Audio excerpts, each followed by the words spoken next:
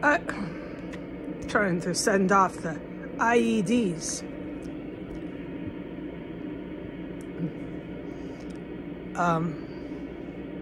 I was 40 years old, not 41. It was August and it started hitting and hitting. According to St. Michael, which is all I had then and all I have now and all I will ever have. I won't ever know anything else or talk to anyone else, which is how it was before I went on the internet. I was always alone and had no one to turn to from the day I was born. Maybe before I'm on the streets again and I have to wear a wig and sunglasses to cover up who I am in order to get money, because they won't give me money if they know it's me begging for it. No, they hate me in America. They made it clear. After this many years, you know it. And so I will disguise myself. I already have a plan. I'll have my cat with me in one of those little cat backpack things, and we'll live in a tent. I figure I have to do something like that, because I can't beg Americans. They are sadistic and they enjoy it too much. I'm begging them for my fucking life, and they're just not going to do it, okay? They're not going to give me money, job, or even a chance to survive their terrorist cells. They're just furious and pissed, and I'm still standing on that porch. It's all it's ever going to be, okay? And they're going to keep sending their cops. Any county or any city I fucking step foot in. Where my tent is, they're going to come harass me when I'm bumming change. I don't know what I'm going to fucking do. I don't know what I'm going to fucking do. I pray to God I don't die by the hands of these fucking cops. And then there's all these other ones, these agents now that know I don't get sick from their chemical weapons. I walk through them. They know about me now too. And they're even worse. They're like 1,000 times worse. So I'm just going to wander around by myself. I know. That's my plan. That's what God plans for me. And hold the phone to my face. As I get older and older and worse and worse and worse, the way I look, the way I talk. As I just completely fucking decay before your eyes. And no one will ever help me. I know that. It's not his intent. It's not his plan. All that he has planned is while I'm here is to be with him. Ask him for help. No one else will ever come. I know that.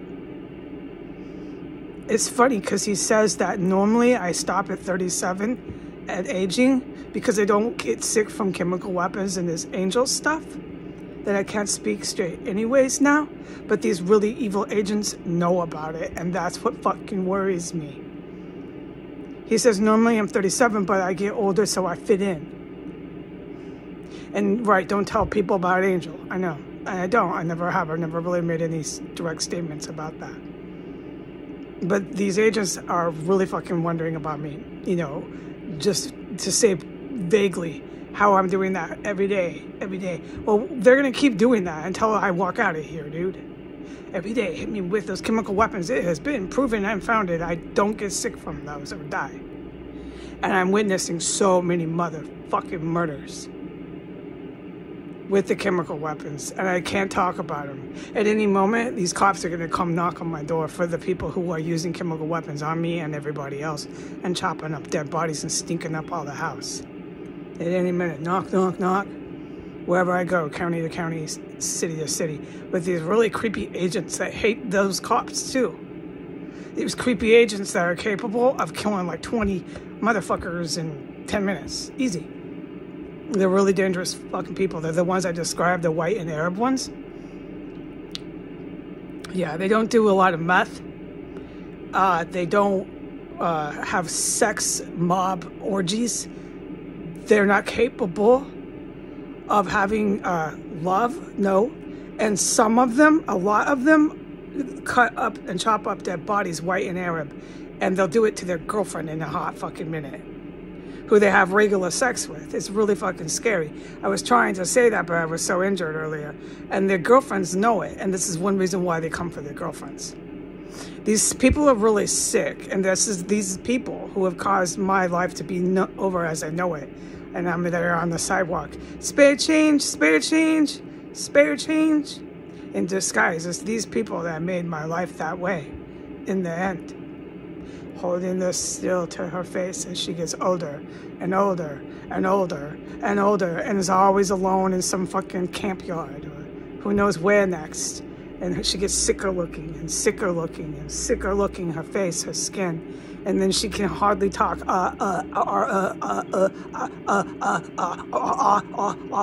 all they do is say, mental health, mental health, mental health. All they do, mental health, mental health. It's all you read back. As there's all this crashing and booming, overpowering sound machines here. All they say is mental health, mental health. I know that. That's why I disguise myself when I spare change, because I won't get that. I'll just be shouting mental health as I beg for pennies. Goodbye.